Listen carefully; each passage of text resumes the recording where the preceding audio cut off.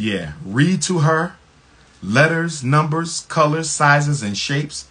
Make your home or her bedroom a temple of black beauty. And what I mean by that, she should see nothing on the walls in that house that don't look like her.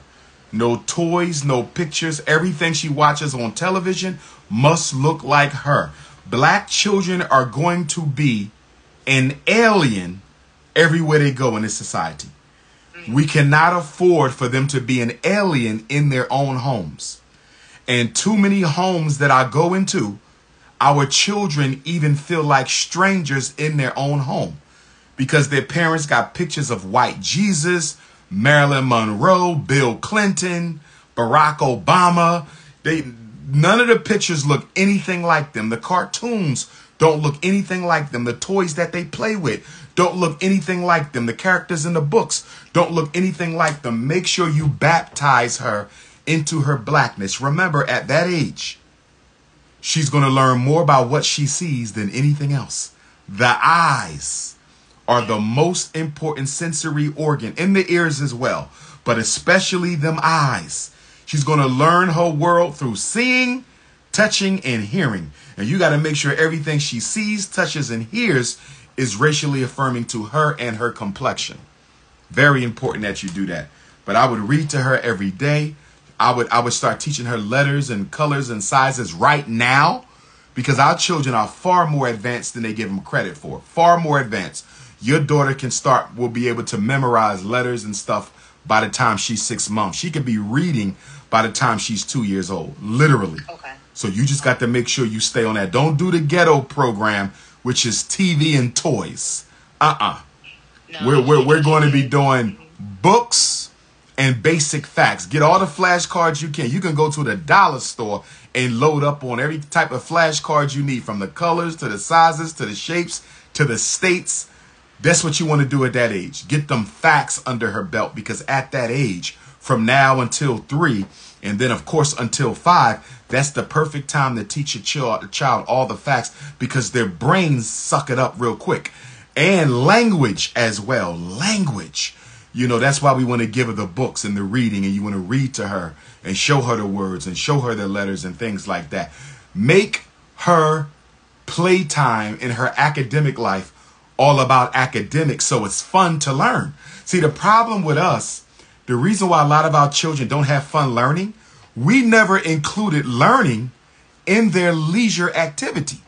Their leisure activity had nothing to do with reading. Their leisure activity had nothing to do with writing, nothing to do with math. So when they go to school, it's boring and it feels like punishment, because all we do is give them footballs and basketballs and iPads and TikTok. And because we kept academics out of fun, our children associate academics with pain, and they associate academics with pleasure. One of the biggest differences between mentally gifted students and other students, one of the biggest difference between advanced placement children and other children, is the gifted children and the advanced placement children, they see school as fun. As fun. Other children see it as a burden. Make sure your daughter sees academics as fun as well. Thank you so much for the download. I appreciate you. God bless you. All right. Take care, beautiful.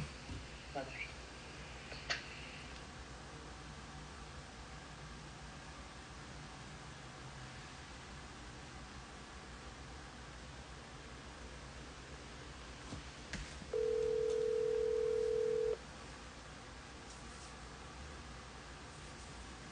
Hi, good evening. Good evening, Sister Alicia. How you doing, beautiful?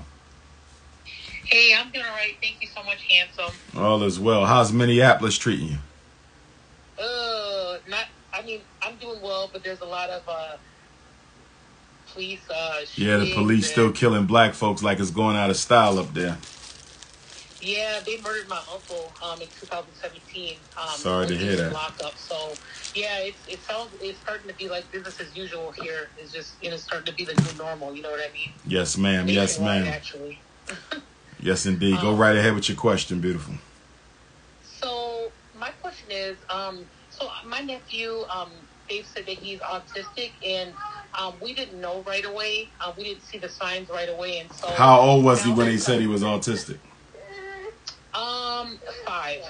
Kind of young. How old is he now? Well, he's 5. It was this year, and we do see a lot of signs and things going on with him. So we're pretty confident of the diagnosis, but we're going to wait and see what the school says and all of that. But please wait, because remember now, in order to qualify for special ed, there must be disability plus impairment in learning. So even, let's say he is autistic for the sake of conversation. He's autistic. He cannot qualify, nor should he qualify, nor should you want him to qualify for special ed service unless that autism affects his ability to learn in the classroom. You follow me? Yeah. We don't want him with an IEP if he don't have trouble learning. Special ed is for learning. If he's only autistic, autism is not a learning disability. It's an impairment in communication. Verbal and nonverbal, spoken and received, expressive and receptive. So, yes. Let's say he has that. But if he gets in that class and he tears through that academic work and he's at the top of the class, why would there be any conversation about an IEP? Right. That makes sense. Now, if he needs social skills training, then I would probably look for that outside of the school setting through the Association of Black Psychologists or through a private therapist or a licensed clinical social worker. He can get his social skills training from another professional. But I would not put my autistic child in special ed just so he can get social skills training, because he's not going to get much of it anyway as a black child in Minneapolis public schools. So if he has issues with, social skills, do you think that kind of bleeds over into the area, the realm of like trying to teach him something and him not picking it up? We will not know until we see, which means this is going to take me back to the previous caller or 2 callers ago. Remember, I told her we want to be very careful not to try to predict problems. When you try to predict problems, you make problems. I never try to predict, and I'm an expert evaluator. I never try to predict problems for a child. You follow me? I want him in the class, and I want him to show us what he can do. And if y'all start seeing severe problems the first week or second week, so be it. Call an IEP team meeting and say we need him evaluated for autism. We believe that his autistic symptoms is affecting his ability to learn in the class. But to try to make that decision before you have given him a chance to show you is unfair to him. You see what I'm saying? Yeah, and so that leads me into my next question. It's a great segue. So the next question is, say it works out where they say his autism is affecting his learning now, and they come. Well, first of all, I don't care what they say. You better believe it as the parent or the auntie, right? Because schools will tell you anything.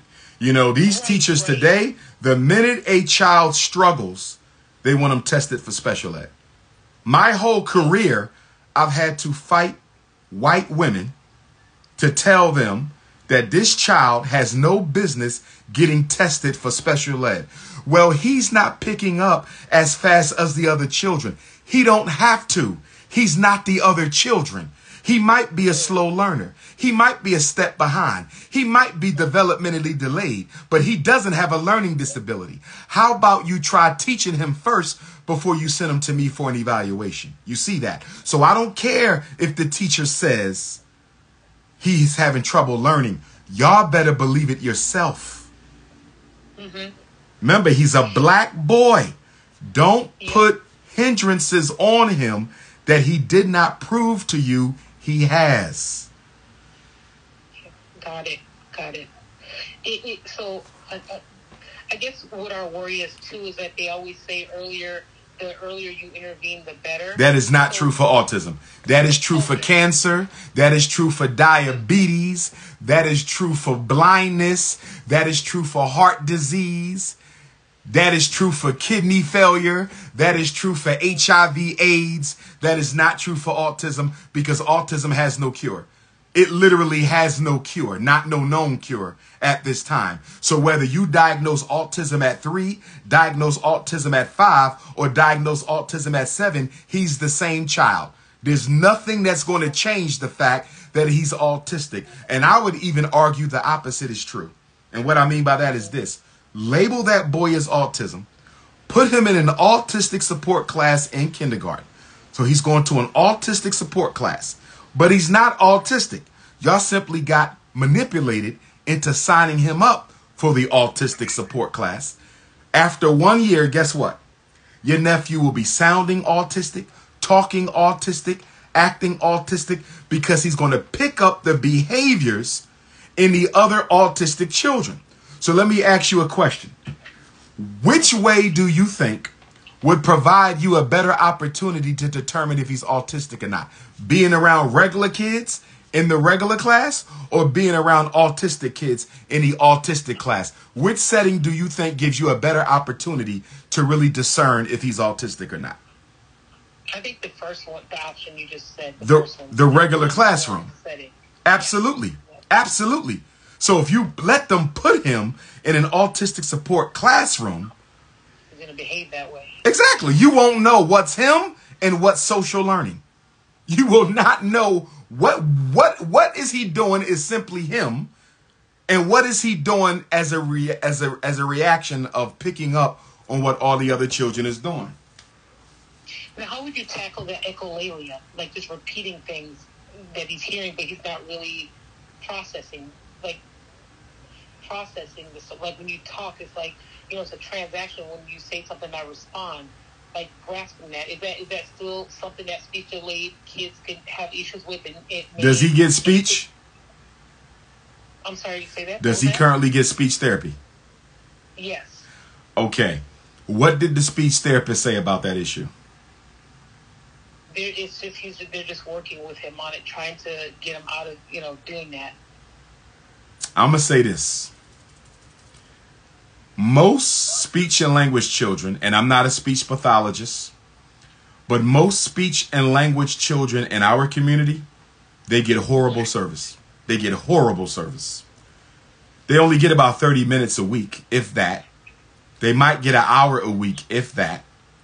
If I were you, I would contact the African American Speech and Language Therapists Association, and I would get some referrals from them for some speech pathologists in your area, and I would pay out of pocket. You could check with insurance, they might cover it, but I would pay out of pocket for him to get an extra hour a week of speech therapy. If we rely on Minneapolis public schools to correct his speech issues, we might be waiting for the rest of his life. Do you feel me? Yeah. Get him some extra therapy. My youngest daughter, who's 12 now, when she was about 5 or 6, her mother had her at this Quaker school that I didn't agree with, but she's a bourgeois, so she did it anyway. But the white folks up there said they thought my daughter had a speech and language impairment. I told my daughter's mother she's not getting tested by the school. We're going to get a private speech pathologist to test her. And if she's determined to have a 25% delay, because that's normally what they look for, we're going to pay for private speech therapy. She's not getting it from the school. And this was at an expensive private school. I still didn't want it from them because I know how horrible speech services are given to black children.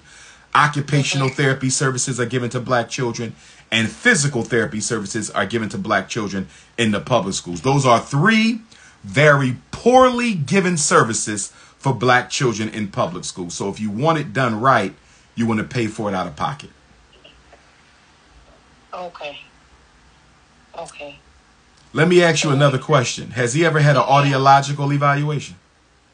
Yeah, he did. He went through everything when he was younger. He went through everything. We were trying to figure out what was going on because we started seeing signs of like delays and just, delays in processing and other stuff. And so we got everything done and everything came back. He can hear, all of that. Everything's working. It's just that that's what they came up with, saying that it was. And let me also say this to you. There is no therapy like time itself. I'm not saying wait forever. But at 5 years old, we need to be kind of patient with him. He's 5. Okay. You know, they offered another therapy too, where they said it was a rigorous therapy for kids if they have autism, or they just drill him 8 hours a day. Do you think that's a good idea? Like, if I'm gonna tell you what I'm gonna give you I'm gonna give you. First of all, when they use the word rigorous, they don't really mean it. That's just a word they use with black parents to sucker you into signing your child up for the program. They don't care about him. They care about the money that comes with him. They don't care about him. They care about the money that comes with him. Calling the program rigorous means nothing. That's just the way to sucker you in. And once you get him labeled as autistic, just so he can access that program, I want you to call me back up and tell me how effective that program is. You're probably going to be telling me it's not what you thought it would be, because it's all about the money. Yeah, it's called ABA therapy. Yeah. Applied behavior analysis. I know all about it. And it's only as good as the particular therapist operating that particular program. It's a hit or miss. Oh, okay. It's a hit or miss. What are the autistic symptoms that y'all seeing? So the echolalia, sometimes he's in his own little world talking, and we have to get him out of the world and get him back to talking with us or paying attention to us, but he'll go into his own little world. The way he, sometimes he'll communicate by repeating phrases off of the cartoons, and then we'll have to think about what was going on in the cartoon to understand what he's trying to say to us. Okay. You know what I mean? I follow you. I'm going to say this. If y'all do decide to make him autistic for the purposes of accessing that program, the minute you come to determine that he's no longer autistic, make sure you exit him from special ed immediately. All you have to do is call an IEP meeting and say he no longer needs these services. He can learn in a regular classroom. Please exit him immediately, and make sure you sign the papers to exit him, because what schools will do is they will tell parents we're going to exit him, but he's still on the paperwork for special ed, which means they're still getting paid. If you don't sign that exit form, they're still getting money for the child. Oh, good point. Thanks for mentioning that. Yeah, okay, just know that you can exit him, because I kind of feel like you want to give it a shot. I'm not going to tell you not to. I don't think I would. But if you decide to do it, just know the minute this is no longer working out, or the minute y'all realize that he doesn't need that, you can call an IEP meeting and exit him from the service. Okay, yeah, we're going to do what you said. We're going to wait and just send them to school, not say anything, and let them tell us so that they're not biased, so it's not a biased observation that they give us. Right. But I'll be really quick. One more thing. So we were told if he is autistic, because he hasn't, there's some certain skills that you have to learn by the age of 6, and if you don't learn them, then you'll never learn it. Is that true? No, I never heard of nothing like that in my life. That's ridiculous. Okay, because that really had certain skills, if you don't learn at 6, you won't learn them. There's people who didn't learn to read until they were 60 years old.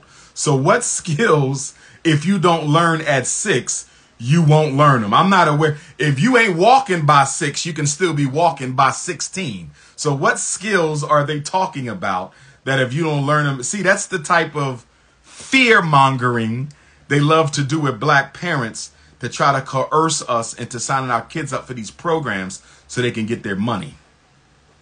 There is no skill I know of you will not learn if you don't learn it by 6. Yeah, I was wondering, they told us it was a speech portion of it, and we were so totally disillusioned when we heard that. Nah, that's nonsense. Absolute nonsense. Well, thank you so much for confirming that. They gave us a lot of hope and helps us to, feel like we can still, work with him. Don't let them hustle that 5-year-old boy. Don't let them hustle him. Yeah. Give him a chance in that regular class, and let's see what he can do when he walks into kindergarten. We will do. Scouts on their promise. All right. And you got my number, so you can reach out anytime. Yeah. Okay, beautiful. Have a good one.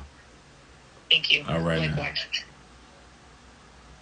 Black parents, before I go to the next call, black parents, please slow down. Slow down. Stop looking. They done brainwashed us into getting all of our kids labeled before kindergarten.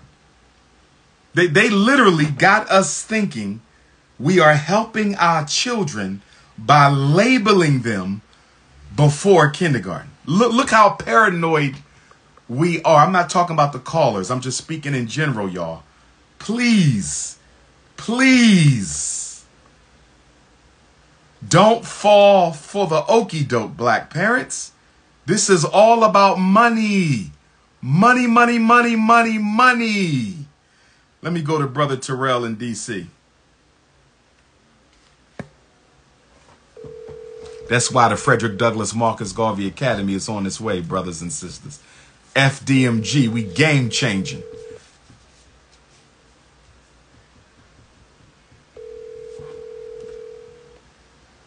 Okay.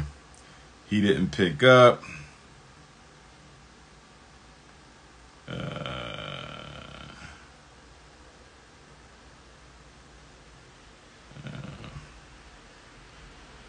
Let's go to Chicago one time.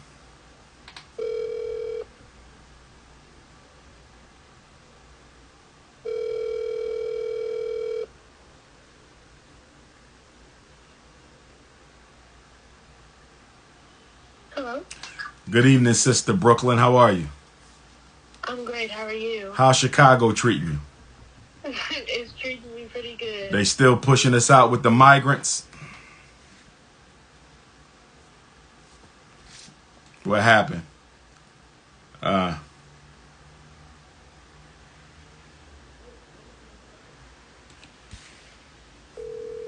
She might have been dating a migrant. My bad.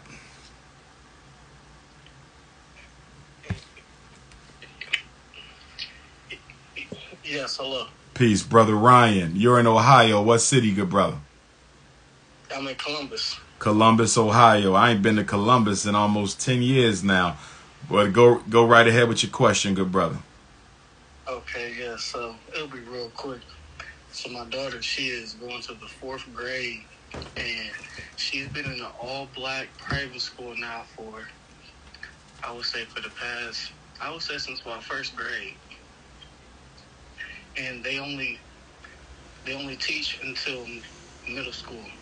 So my question is, after she's done with that school, should me and her mother still look towards private black schools, or is kind of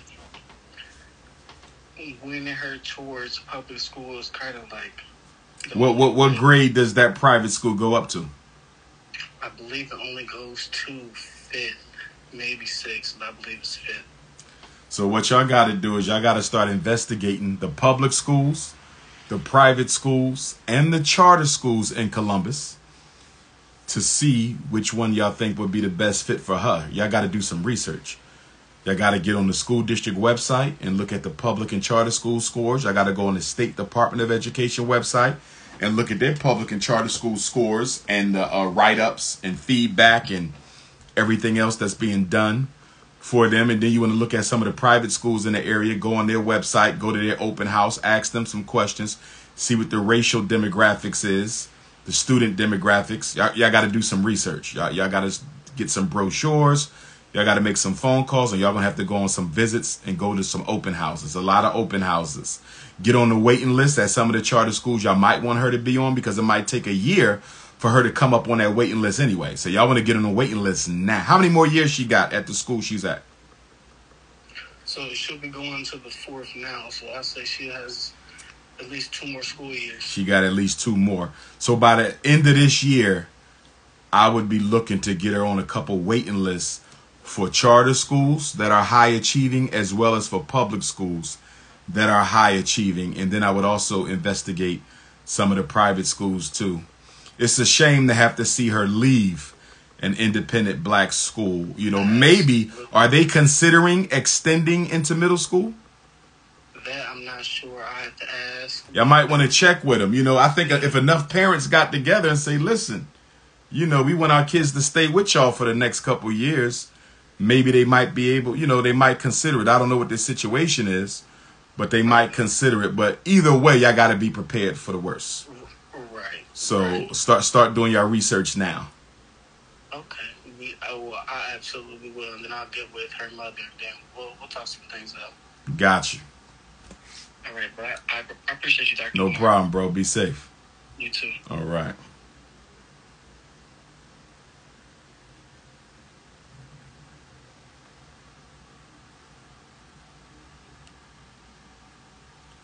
This is Maria from Chicago. My question is, once the child is in special ed, do they age out or remain in it for their entire education?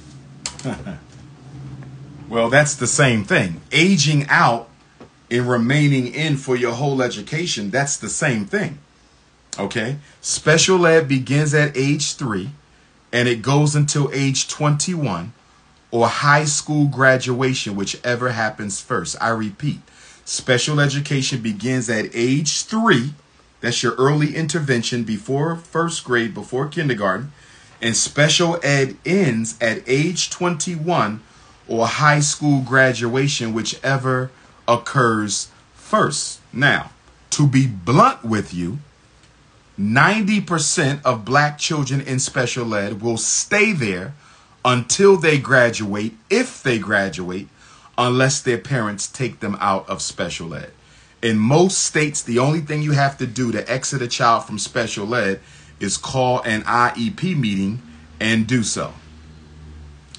Dr. Umar, my name is Lavana. I'm the proud mother of 3 boys, 2 girls. I'm married. Husband travels. Oldest son, 17. Lacks motivation unless it's anime. Do you know of any organization in Maryland that caters to young men for something like that? I don't, but we can look for it. I know there was a big anime conference that just took place. Where was I at? I was just in a city that has an annual anime conference. This is what I would do if I were you. I would promise my son that I would take him to an annual anime conference if he achieves commensurate with my expectations for that school year. That could be a reward that he can earn at the end of the year. He must pass all classes with a B- or higher, and he can go to the annual anime conference of his choosing as long as I can afford it. But what you're dealing with is lazy Negro syndrome. That's what this is. This is a spoiled boy who does what he wants, only wants to play video games or anime.